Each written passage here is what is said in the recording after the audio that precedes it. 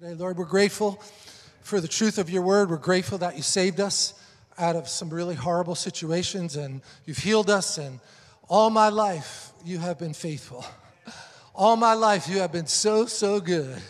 With every breath that I am able, I will sing of the goodness of God. And your goodness is running after us. It's chasing us down. And as we absorb the word today, Lord, let it be nourishment to our soul. Let it be, like Jesus said, to be about our Father's business, that our nourishment will be to do the will of our Father. And that's how we want to leave here today, encouraged, Lord, by the power of your word, and especially this word agape, which is the God kind of love that we all want to grow into more this morning. In Jesus' name, amen. So I already tipped you off a little bit. I'm going to be talking about agape. And some people say agape. I know I'm just going to go by what I looked at. I call it agape. And this is one of the pictures that the Lord gave me about, especially what's going on these days and all the, what would you say, the turmoil that's come about by Roe versus Wade being reversed and the violence that has taken place in some places. But, you know, we've been part of a prayer movement for a really long time, and this was always very, very high on the list that this would happen. So I think we need to give a hand to the Lord for the breakthrough that took 49 years of prayer. My. I remember meeting Dutch Sheets about, I think it was over 20 years ago down at Rick Joyner's ministry, and he was talking about how he had been just leaning in on behalf of all the unborn children that were being murdered. And, we believe that the Bible teaches that life begins at inception, not 15 weeks, not heartbeat. That's a miracle. So if you disagree, you might be in the wrong church. But we realize there's always trade-offs. There's going to be some situations that you would say, gee, what a shame, right? But if you stick with the word and you trust the Lord, things work out really well. You get blessed in the obedience when you follow the word. And that's what we're going to be talking about, because there's a linkage in Scripture between truth and love, all right? And what's love got to do with truth? You know, if you talk to people in the world that are atheists, who you shouldn't hate, by the way, we don't wrestle against flesh and blood. You might be the only Jesus they ever meet. So if you're coming across real argumentative and judgmental and acting like you hate them, then, the Bible says they're going to know we're Christians by our hate. No, they're going to know that we're Christians by, but not just love, agape love. Like, there's a big difference in Scripture about the kinds of words that are used for love. And agape can only be given to us by God.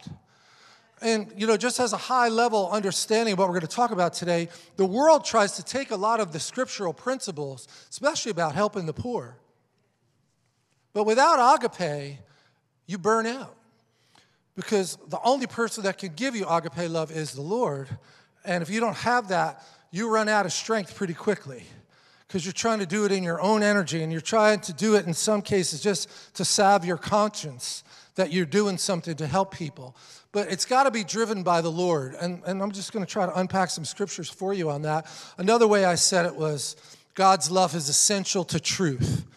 All right? And if an atheist was here and we were debating, they would completely disagree with that. All right? Because we'll get into why. But truth is at play today. Really always has been for thousands of years, this whole idea of what really is true, who's really a good person, how do I become a good person?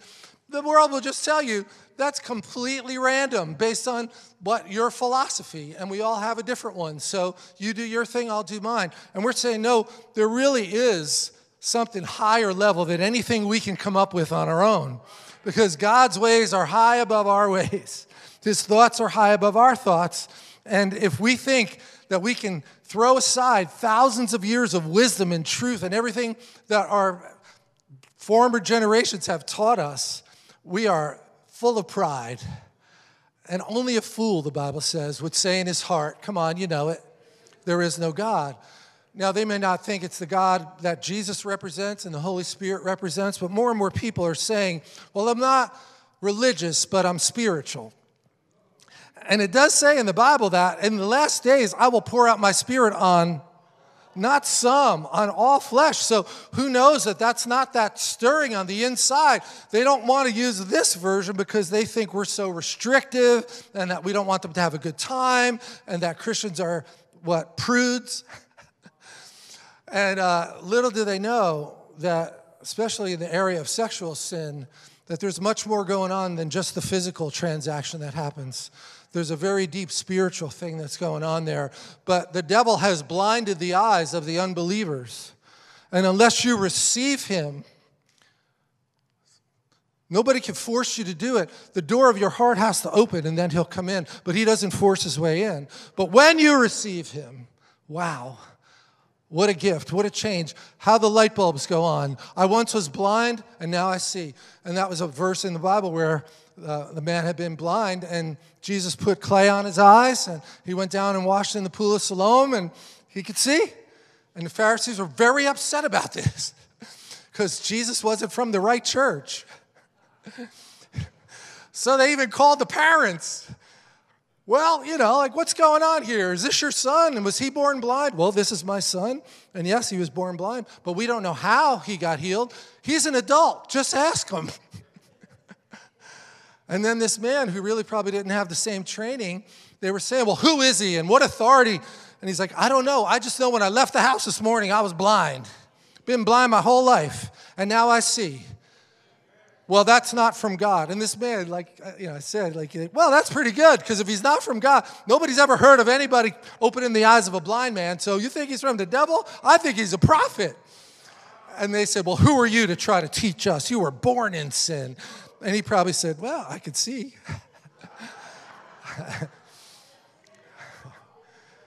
They thought they weren't born in sin. This is one of these big humbling things that happens when you're a Christian, right?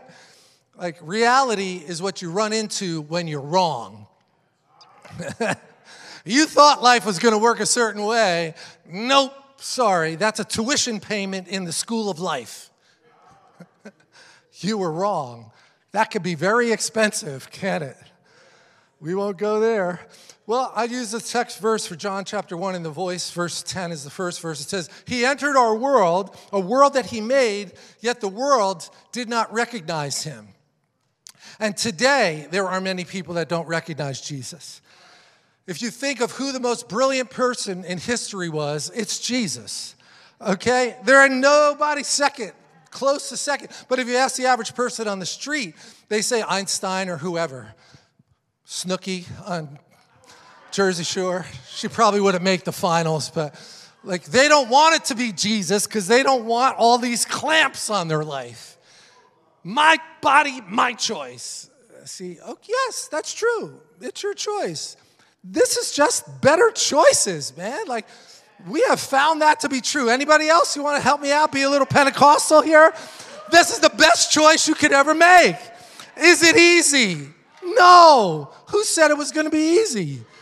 Most things in life that are worth having aren't that easy. But it gets easier the more you submit.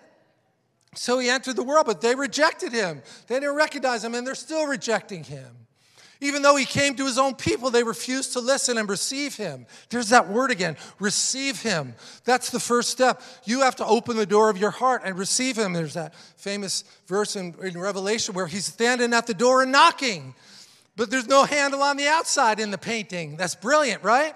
So until you reach that point, many of us have said rock bottom, until we were ready to hate what we were doing so much that we were willing to do whatever it took. Anybody else besides me had hit rock bottom before I said yes to the Lord? It wasn't somebody trying to convince me in an argument that this was the right thing to do. I knew I was broken. And I tried everything else and nothing else helped until I received him.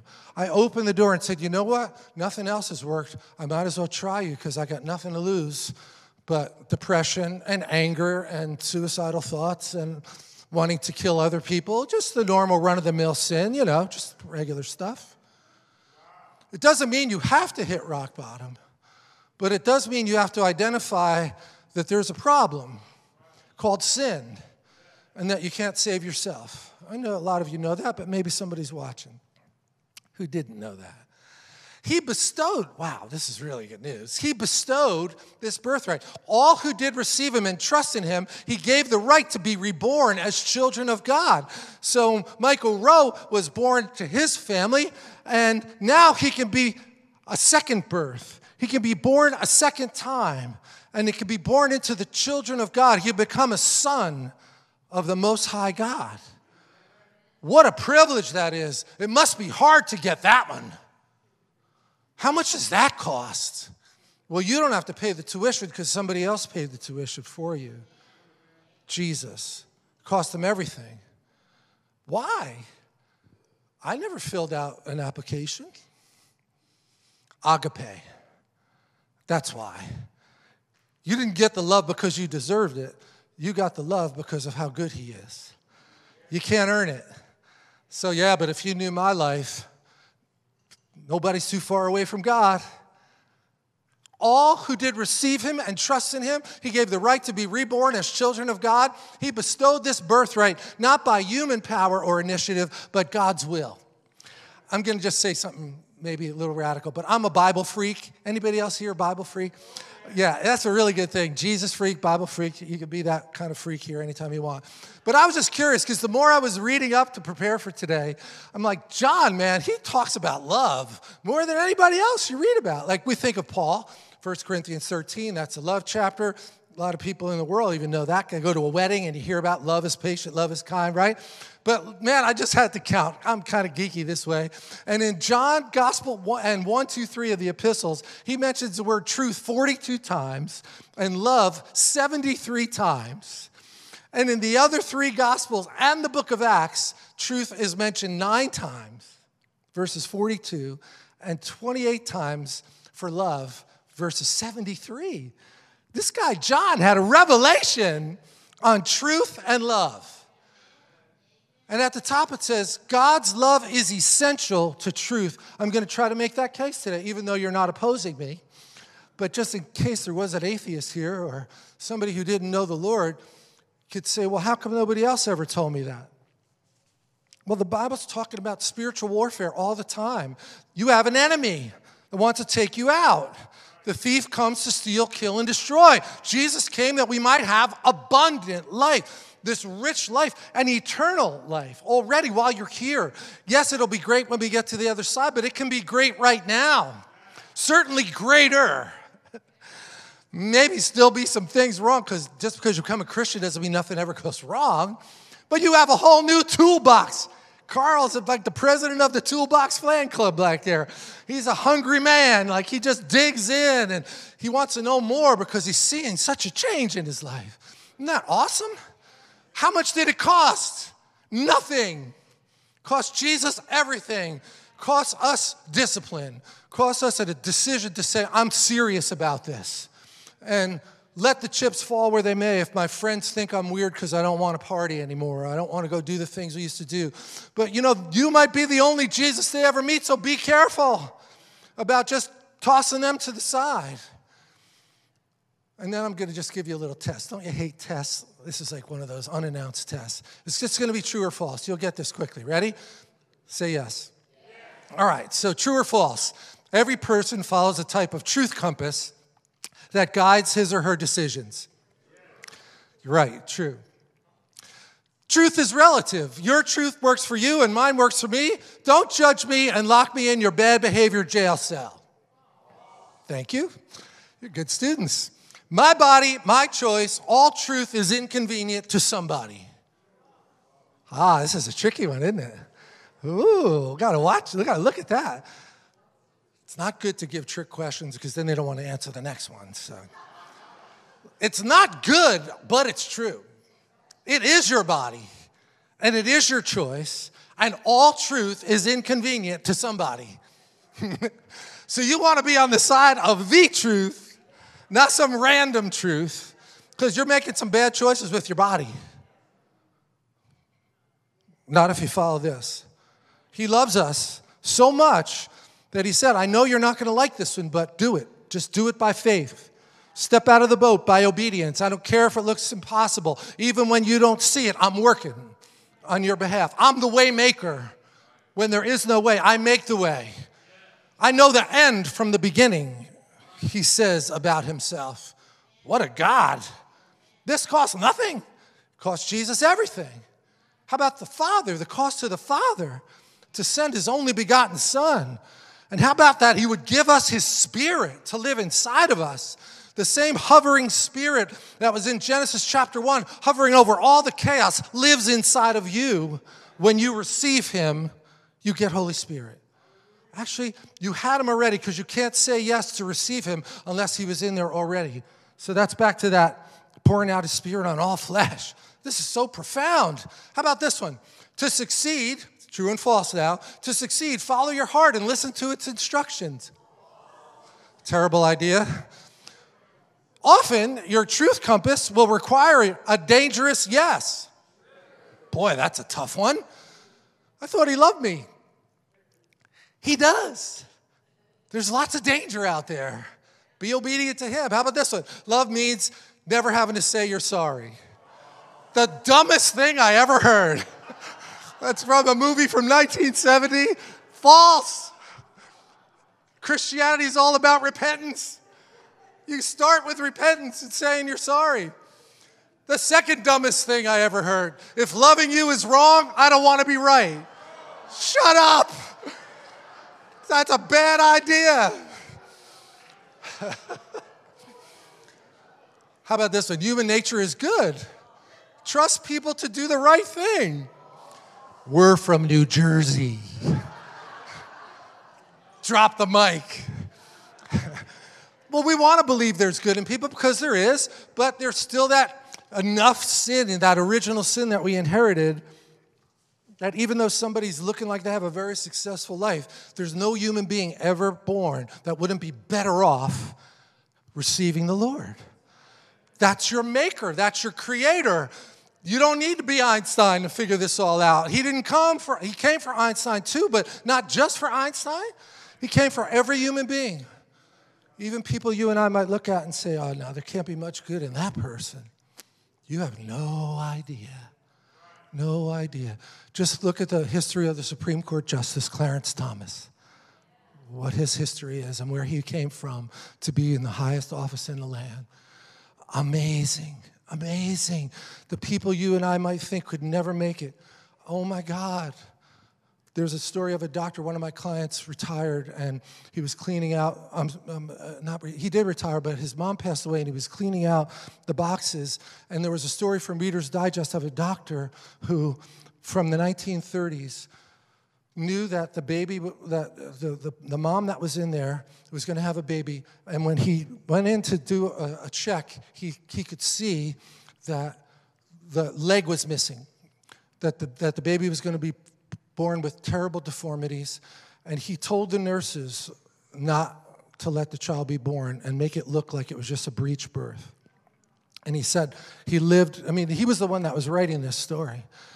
And he said he lived with that pain for years and years and years. And one year in the hospital, they had a Christmas play, and they were up on the altar. The band was there, and they were playing that song, "Oh Holy Night." And he said, I wasn't the only one, old curmudgeon who's a teardrop came down because that's such an amazing song. And a lady comes up to him and says, "Oh, doctor, do you remember me?" And it was the mom. The baby wasn't aborted.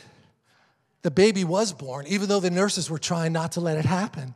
But the strength of the body just pushed it out.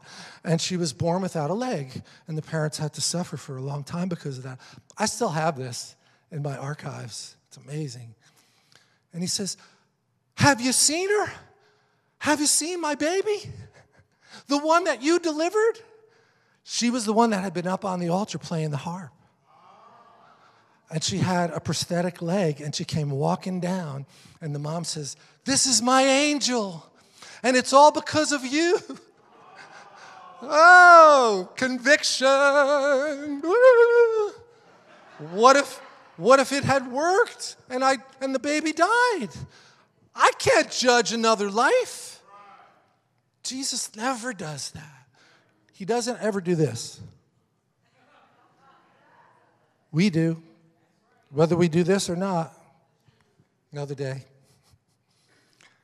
God's love is essential to truth. Genesis chapter 2. Look, this might sound really basic, but I want to just make this point. The Lord God commanded the man, saying, you may surely eat of every tree in the garden, but of the tree of knowledge of good and evil you shall not eat, for in that day that you eat it. How many waiting to meet them when you get to heaven? Ladies, thinking about when you're having your baby and that original sin came in and labor is from Eve, telling me you had 8 kids and you go up to Eve when you get to heaven and say, really? You had to eat it? Could have saved me a whole bunch of problem. The men can't relate to that one. This is the first commandment. It's not one of the 10. It doesn't say he suggested, does he? The Lord commanded him not to eat of it. And okay, but she wasn't there when God told Adam, and maybe Adam missed something on the way in the translation. But man, what a problem. That's when sin entered into the world, okay? And what was the issue? God is saying, don't eat of the knowledge of good and evil. There's something about our makeup that he never intended us to try to be equal to him to understand good and evil. He wanted us to be obedient to what he was going to tell us to do. And in the garden, they had perfect fellowship with him. So they didn't need anything written down. They were sons and daughter of the living God. And then their kids. But now, once she eats of it, and it's his fault, not hers. He should have been there protecting him. Just always make that point so I don't get mail. You shall surely die. The first lie is, you will not surely die. He's good at this, isn't he? Satan. Now, he had been in heaven. He had had a high position of authority, and he was booted. And misery loves company. So if he got booted, he's got an orphan spirit, and he wants you to have an orphan spirit. He doesn't want you to know God as a father. And he tells her, you can handle the knowledge of truth and evil. Can I just say, no, you can't. I don't care how bright you are, the most famous atheist in the world, Sam Harris, he's not smart enough to handle good and evil. He's really smart, but none of us can handle it. And this is the last thing we want to hear. Because we want agency. We want to be able to make our own decisions. I don't need anybody. Well, look, it's your choice. It's a free country still, I think. But this is a choice too. And now you know too much because we told you. Your eyes will be open. God knows that when you eat of it, your eyes will be open and you will be like God, knowing good and evil. That's a lie. He's the father of lies. He was a murderer from the beginning, Jesus said about Satan. And there's only 2 choices. You're following God or you're following Satan. He's the God of this world. And well, call me up after, we could talk. So in this book by Peter Wagner, it's called Supernatural Forces in Spiritual Warfare. I've covered this once before, but I just want to hit it again because there was a couple things that I saw. Because this author in this chapter 9 of this book that Peter Wagner put together said that there's a dungeon of collective captivity. Isn't that a great phrase? America right now, could you see some collective captivity around politics and about choosing sides and about the things get put up on Facebook or who gets canceled or who gets deplatformed, disinformation? I've never heard any of these words. What's disinformation, by the way? True or false? Like, if it's false, that's called misinformation. No, disinformation. We got to come up with our own words so then we can make up the definition. We got by for 2,000 years without that one. Anyway, Trisha turned my fan around and I'm getting hot. So. Starts at the bottom. Can you see that little clock? If you go to 6 o'clock, it says distraction. That's where the whole thing starts, is distraction. Now remember, 1988, this was written. There was no internet. There was no social media. How about distraction? Is that a problem today? Say yes. All right, so the word they use is clickbait. So you're going about your business, you're getting an email, or you're going to check Facebook, and boom, somebody's sending something to you that they think you're going to want to click on, right? And they pay for that. A lot of money to pay for that clickbait. And you say to yourself, well, that's interesting to me. And there's 2 things. It's either pornography, something to do with lust, or rage. They know that if they keep pushing your rage button, and do you know what the opposite party did? Then whatever party you're in doesn't really matter. It's not much of a party these days, is it? It feels a lot less like the parties I used to go to. It's screaming. People are just screaming at each other. And if you're not on my side, you're the enemy. No, they're not. The devil is our enemy. We don't wrestle against flesh and blood. All right? Well, it's harmless. Anybody? Come on. Can you relate? I don't have a problem in that area. This is no big deal. I'm not having a problem with that. Oh, yeah, we all said that. And I'm an adult. Stop treating me like a child. I can handle my own stuff. This is exactly what the devil said. You can handle the knowledge of good and evil. Okay, try it out. See how it works out. And you know what? If this was a problem, I could quit if I wanted to. Try it. Really? You could quit? Try. See what happens. Somebody gave me an Who's looking at his phone, by the way. I hope that's not a sign. Just kidding. I love you, Andrew. Here's another word. It becomes habituated. And now we don't even realize it because we're moving up the cycle. It started out with a stimulus, and then I tried it, and then I convinced myself I don't have a problem. But it's a habit now. And once it's a habit, you don't even think about it anymore. You just do it. Every morning when you wake up, you go check something, and you're scrolling the screen. Not you, of course. These are people that are watching online. And then it becomes an addiction. And addictions become abusive. I won't go into all the ways that can happen. You don't want to be there. You don't want to be addicted. Maybe reading your Bible, but even there, the letter of the law can kill. The Spirit gives life. And then there's always destructive behavior somewhere in the chain of an addiction. You damage your family. You damage your relationships. This is not God. God brings life. God brings trust. Addictions bring lies and mistrust. It's the fruit of the enemy. And you may not be dealing with an addiction, but you know somebody who is. And if they're hiding it really well, that doesn't mean they're not dealing with it. The world needs Jesus. Can we just say that as a church? Like they need what the Lord has to offer. And if they don't hear from us, they might not hear it. And then there's that great word intervention, which gets overused. It can work in an addiction, but you can't do it more than once effectively. So if you're going to do it, you better pull out all the guns. That's the only way it's going to work, because then the person could even go further in the other direction. And if it's an intervention, that person's in a really bad place. There's been a whole lot of abuse and a whole lot of destructive behavior. The only entity that I know of to completely flip the script on this is Jesus Christ. It's salvation, Holy Spirit, getting in the Word, but don't underestimate this power of all of us in this room right now. That's what agape means.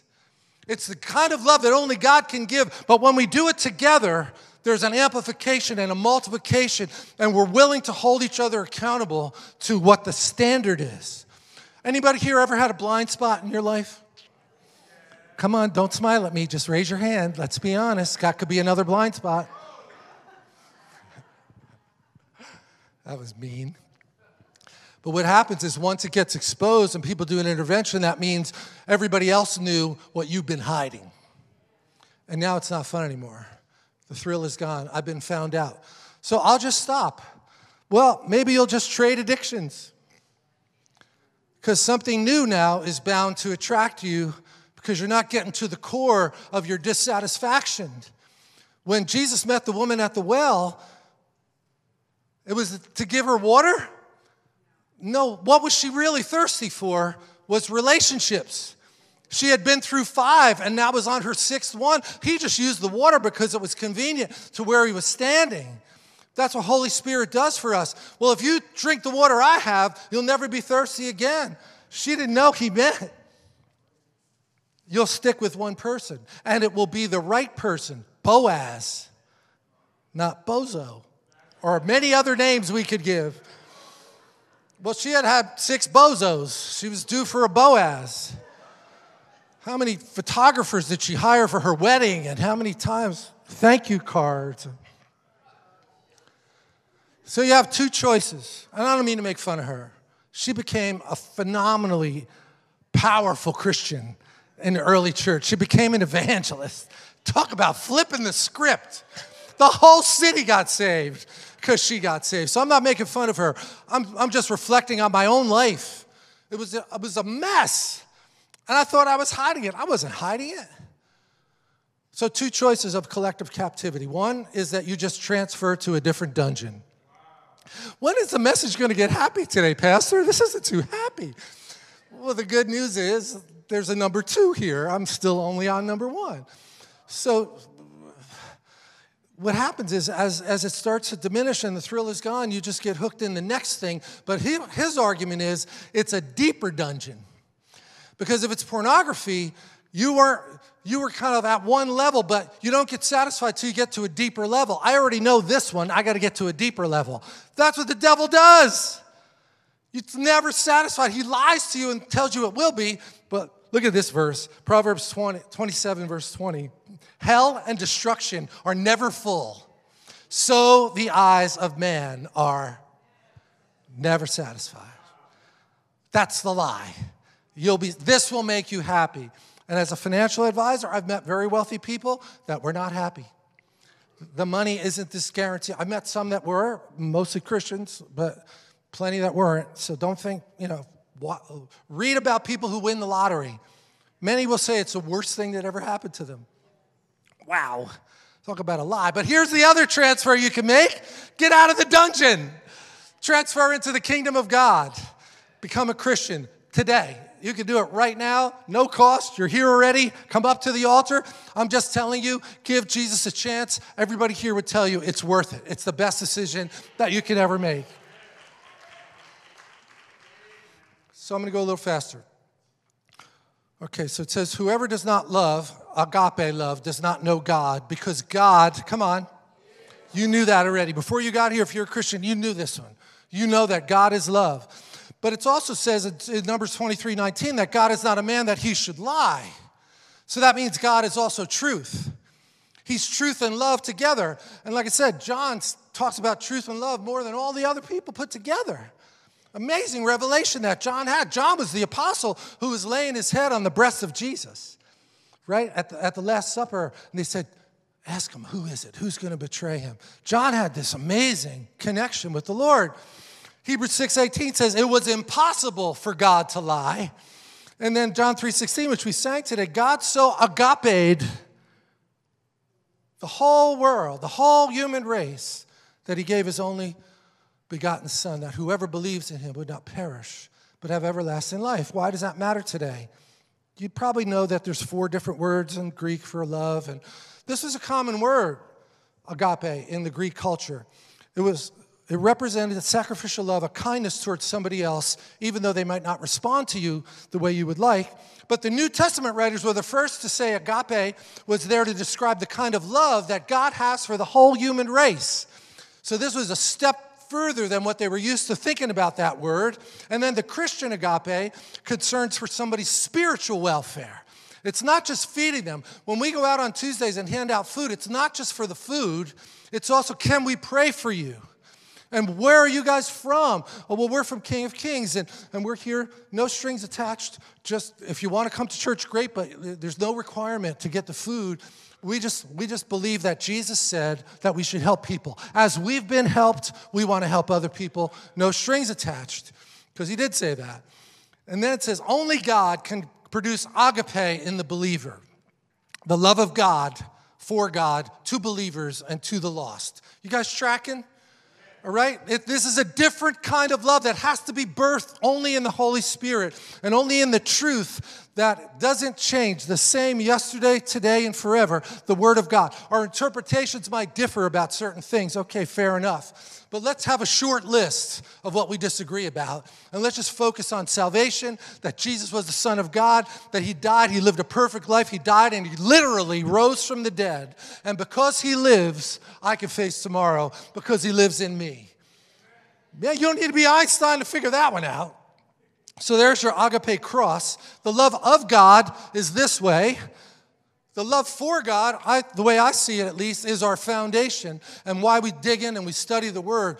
The love of God this way is worship and praise and spending time listening for the downloads that he wants to give us. The love for God, it tells me that I'm going to do some things to show that I mean this, that my behavior follows after what I'm saying. Does my walk match my talk? And then love for believers would be what we're doing today. But how about love for the lost? Right? Because somebody loved you when you were lost, yes? A real person, not just Jesus loved you, yes, but somebody witnessed to you. And why do we get comfortable and forget to do this? That's a big problem. We shouldn't forget to do this. So that word receive really matters. And once they receive, there's two things that we like to teach here. First thing you do is, actually three, but you renounce whatever other idolatry that you had. And that's a big topic, right? But it wasn't the Lord. He wasn't on the seat of your throne. Something else was, and still can be trying to fight for that place on your heart. But no, stop doing that. We renounce idolatry, and then there's this process of sanctification that happens that is taking what was once dirty and misused, and you lost your innocence from the difficulties of life. Defiled is another good word. So he sanctifies us, but then he transforms us. And that's an amazing process that only Jesus can do. The word in the Bible is metamorphosis. So you actually change your nature, and you go from being what was a person who was far from God to now having access to God. And that's why being with other believers that are serious about their faith really matters, because there's a power to unbelief. And when we gather people together that all don't believe but say they're Christians, it's harder to get healed in that situation.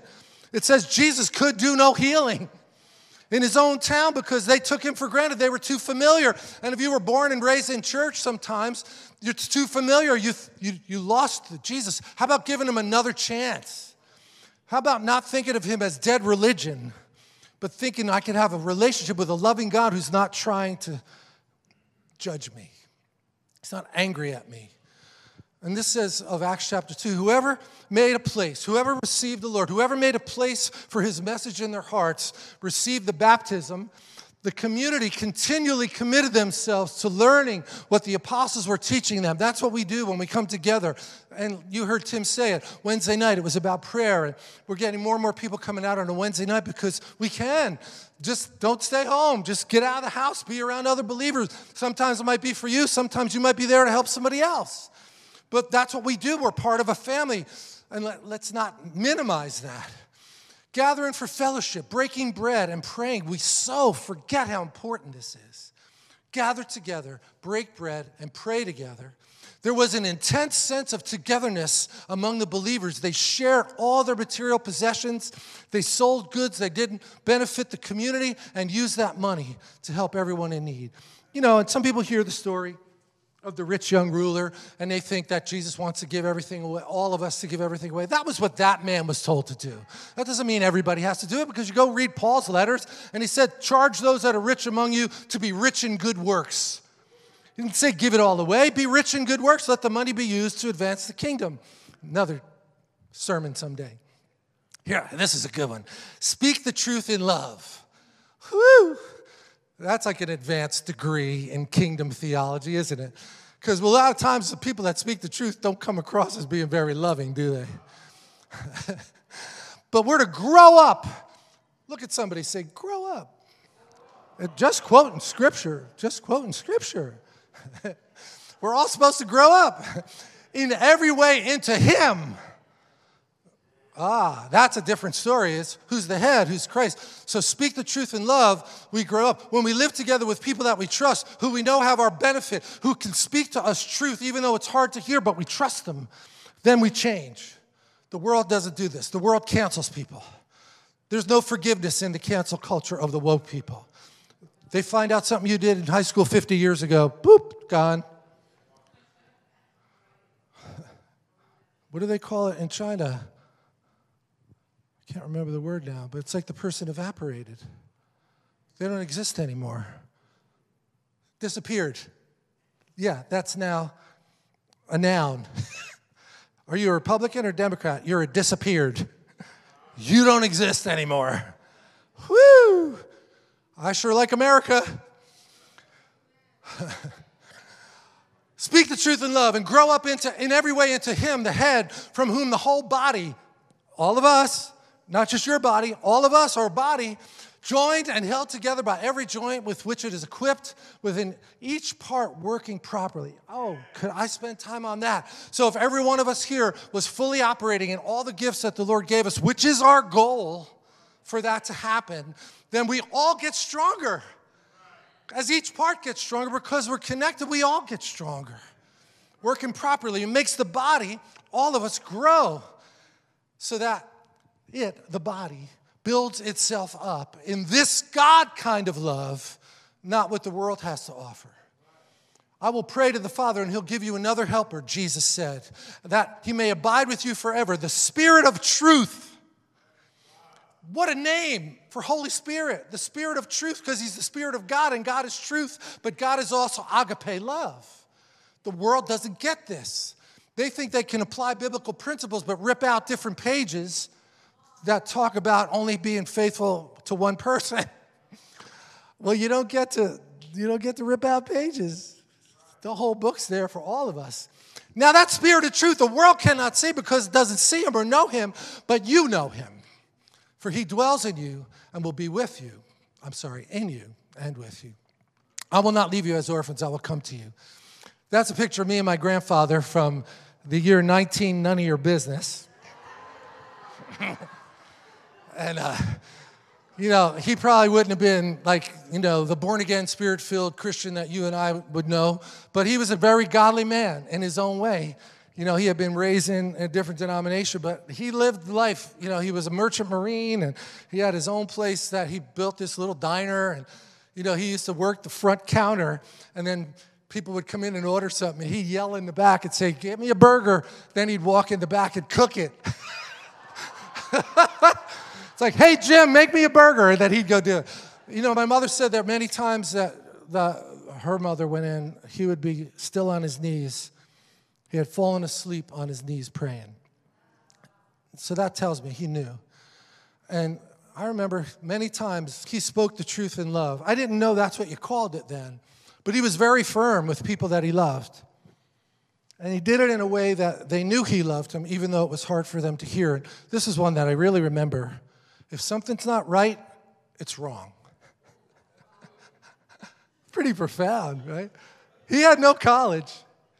He had the college of life. And this is what he arrived at. It was a great conclusion. I heard this a lot. I won't even go into all of it, but man, that was so valuable. We all need that compass. We all have a compass, but we have to keep redirecting it to the true north of Jesus. Almost done. He missed it. Or he's happy. While Paul was waiting at Athens, his spirit was provoked within him. Anybody ever have this happen? Where your spirit gets provoked within you? And you don't know why, but you're just agitated in the spirit, and that's what's happening. As he saw the city was full of idols, and the Epicurean and Stoic philosophers spoke with him, and some said, "What does this babbler wish to say?" And that's how the atheist would treat the Christian today. This is the babbler that believes in Noah's Ark and believes in the virgin birth and the resurrection. This is all some big God in the sky. They took him and brought him to the Areopagus, and the people there, I believe, were putting him on trial, and they were leaning in like, "Hey, can we know what this new teaching is that you have?" And he just on his feet gave them this beautiful sermon about the unknown God. You've got a statue to an unknown God. I know that God, and I want to introduce you to him.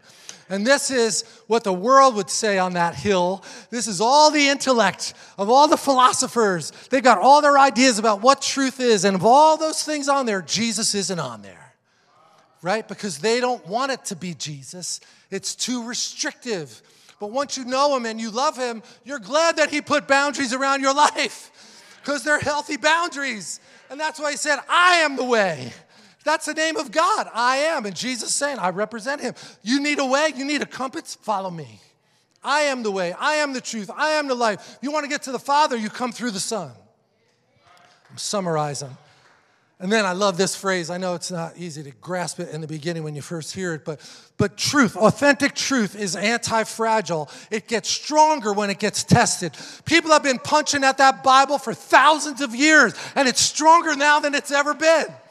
Regardless of what you're seeing in society, Jesus Christ is still top of the list.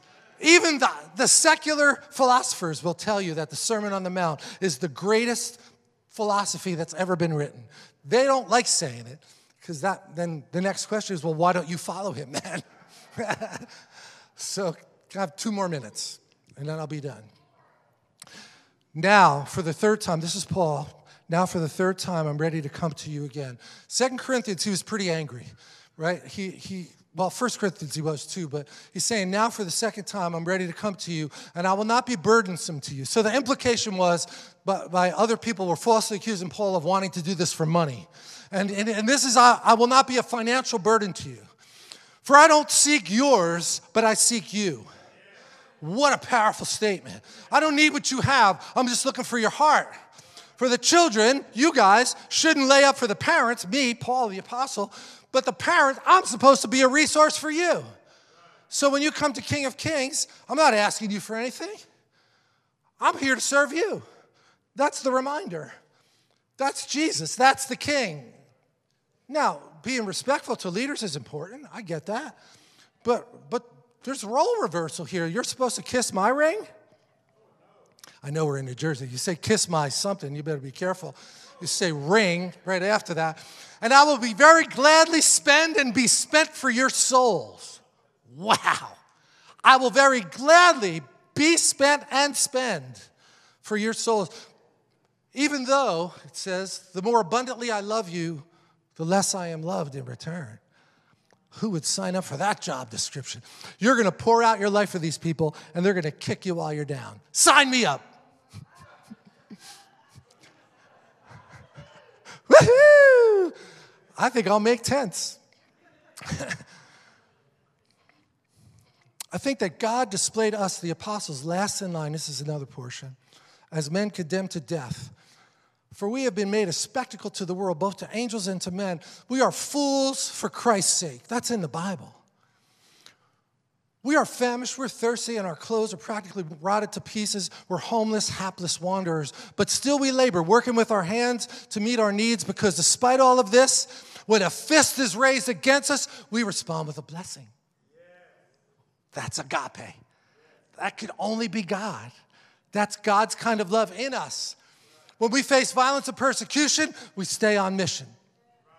When others choose taunts and slander against us, we speak words of reconciliation and encouragement. That's what agape does.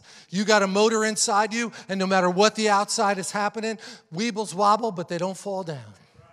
You just keep bouncing back. You're like that little toy that just no matter what it hits, the things keep spinning, and you're going to find a way because you're on a mission. We stay on mission when they're trying to get us off mission. I'm not going to read that. It was really good, but we'll finish in Romans. Chapter 8 of Romans, you could spend a long time in there. This is near the end. He says, we know that for those who love God, let's stand, because this is good to do while we're standing together. For those that love God, all things work together for good, for those who are called according to his purpose. Is that you? Please raise your hand. Are you called according to his purpose? Do you believe that all things will work together for good? Even when I don't see it, he's working. Good. What then shall we say to these things when people accuse us, or they're coming against us, or they're not grateful, or they don't say thank you, and the more I try to serve them, the less they love me in return? What should we say to these things? If God is for us, who can be against us? What a great thing for Paul to tell us. Because no matter what the world is saying, half the time, they don't want to believe what you're saying is true because it's going to mean too many changes. But that's the natural mind that's trying to wrestle with all that. No, just keep saying, I know it might seem hard, but try it. Read the Bible. Well, I'll read it to just prove to you what a bunch of fairy tales it is. And you go, yes. We don't care why they read it. Just get them to read it, right, John? Jehovah's sneaky, man, every time. The bigger they are, the harder they fall. He who did not spare his own son, but gave him for us all, how will he not also freely, with him graciously, give us all things? All things that he wants to give us. What shall separate us from the love of Christ? Tribulation, distress, persecution, famine, nakedness, danger, sword. No, all these things. In all these things, we are more than conquerors through him who loved us. Is it easy? No. Is it worth it? Little louder, please. Yeah. Not easy, but worth it. For I am sure that nothing in all creation will be able to separate us from the love of God in Christ Jesus our Lord. So all I would like today is if you caught a revelation of agape and you think you're a little bit in short supply and could use some more, lift your hands, okay? And let's just ask him, not for the world's kind of love, which is still better than hate, but doesn't have what it takes to be sustained. Lord, we ask you for that agape kind of love. Love for you, love for your word, love for the brothers and sisters in the church and in Christ, but also love for the lost, that we could all walk through this sanctification and transformation process, because it's unlimited how far we can go in you and still continue to become more and more like you every day, every week, every month, every year, for as long as we're here. Lord, this path that you put us on is so rewarding and so open, and we want fruit that remains. We want fruit from our lives as we do things. It won't be worthless idolatry, but how we spend our time will be because we hear your voice and we're willing to be obedient to follow what you tell us to do. I bless your people that are here, those that are watching, that we will understand and get a revelation of agape love. Not the love the world offers, but only what you can give us. And anybody that's here today, if you haven't received Christ, if you haven't opened the door and let him in, this would be the time to do it, okay? You don't have to hear anything more about it. You just have to be saying, you know what? I've tried everything else. It's not working. I'm willing to give Jesus a shot. And there's a bunch of people around here would think that's the best decision that you could ever make. We're not going to embarrass anybody. We're not going to try to put you on the spot. But that's what this is here for. This is an altar. And when you come to an altar, you bring things that you want to give to God. So you say, I'm going to give you my sin. I'm going to give you my bad habits. I'm going to give you my destructive behavior. I'm going to give you my hatred for myself, because I can't forgive myself for all the bad decisions I've made. He forgives it all. More than you even know could he forgive. Why? Because he loves us. So receive the love of God today. Say yes to him. Invite him in. Just let's say a prayer. Heavenly Father, I ask you to come into my heart. I open the door and welcome you in. Set me free. Break the chains off my life so I can follow you unhindered. Know your word. Fill me with your spirit and connect me with other believers that are passionately in love with you so I can be too and serve you the rest of my life. In Jesus' name. Amen. Church, could you just pray? This is some of the hardest decisions people ever have to make, because they have to walk away from other things. But Lord, we pray if there's anybody here in this room right now, they would come up to this altar and not be embarrassed, not be ashamed about it, but be willing to just say, you know what? Nothing else is working, and I'm willing to try Jesus. And would you help me? Would you help me? If you're a Christian already, would you help me try to understand the truth of the Word of God? Maybe a friend came with you, and they'll come up here with you. There's nothing embarrassing about it. You'll hear the loudest shout you ever heard if you come walking up here right now. I can tell you that. If it's for somebody at home, we bless you.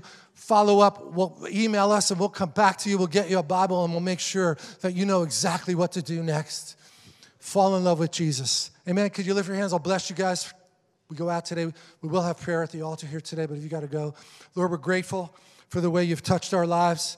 Those of us that are believers here, there's nothing better. We ask you to keep that fire burning in our hearts. Breathe on the fire and let the truth of your word just come to the surface in everyday situations, that we could apply your word. It's good to know it, but we have to know how to apply it. And Lord, I just bless your people for being hungry and willing to stay and dig in and hear what you have to say. In Jesus' name.